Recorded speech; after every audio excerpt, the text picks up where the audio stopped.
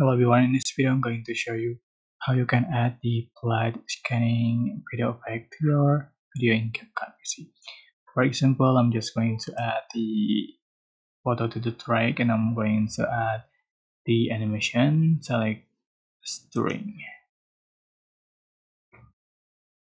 And I'm going to just put the duration like this and go to back and on the training you can find the blood scanning, but this is pro effect. You have to join props to be able to use this effect.